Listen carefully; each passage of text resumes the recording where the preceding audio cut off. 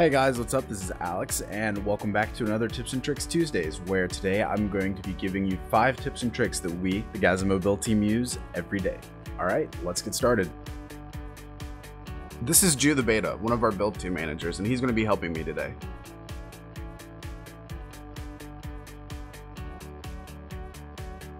Let's tackle hanging bridges. Now, the easiest way you're going to do this is to enter in the command /B space L for the line brush, then /V space whatever material you want it to be. So for this example, we're just going to use stone. So it'd be /V space 1. Then you simply right click with your arrow where you want your line to start, and right click with your gunpowder where you want it to end, and a straight line between the 2 points will appear. Now, to make a hanging bridge from this, you're kind of going to have to adapt your own style to whatever line that you have. But some things to keep in mind are which points are higher, which point is higher than the other, because the bridge is naturally going to lean closer towards the lower.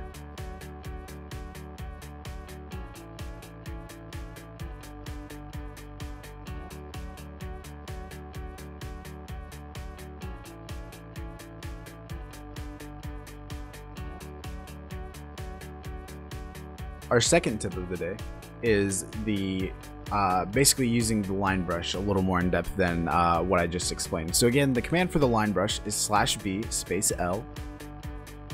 Then you're going to go /V space 1 to select stone as your material.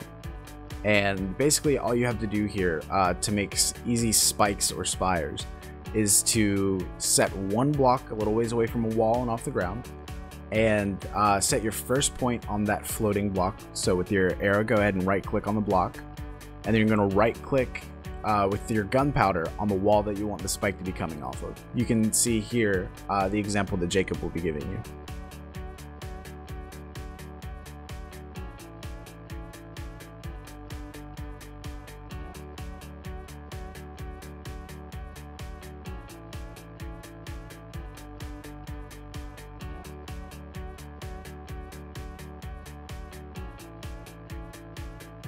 Roads are next. Now, I'm just going to have the commands pop up over screen as I say this, simply because it's quite a mouthful for all these commands.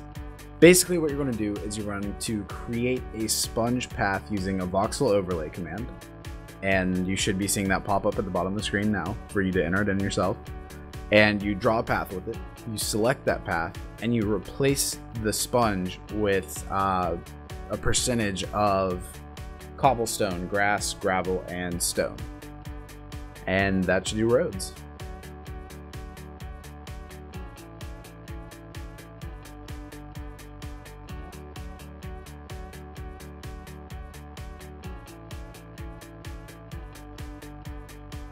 Alright guys, up next we have floating islands. Now this one's a little more tricky than some of the other ones, so for this one I'm just going to have the commands pop up on screen as I say them.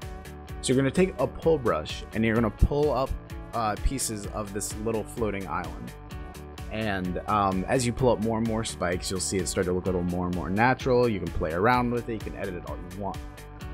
Then once you're happy with the shape, you're going to make a world edit selection of this upside down island. And then you're going to copy it, flip it, and then paste it. Then once you've got your island right side up and it's floating off the ground, you can do an overlay command to cover with dirt, and then another overlay to cover it with grass. And there's your floating island.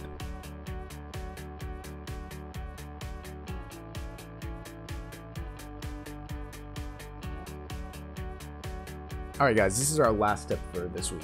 Now, this is how to make a waterfall, or a realistic looking waterfall, or have waterfalls that are somewhat natural. Now you're going to take your overlay command again, and you're going to do /B space over space D1, set your voxel material to sand, /V space sand, and make sure you're using the gunpowder when you do this. You're going to right click along the riverbed, and you should see the sand just pile up. Some of it will fall down and settle, and basically you just fill all the area you want to be water with sand. Then once you've done that, you make a selection of all the sand that you've placed with your overlay brush, and you replace sand with 9, which is water. And that is how you do easy waterfalls. Alright guys, that's all I've got for you this week, but make sure you tune in next week where I'll have 5 more tips and tricks for you.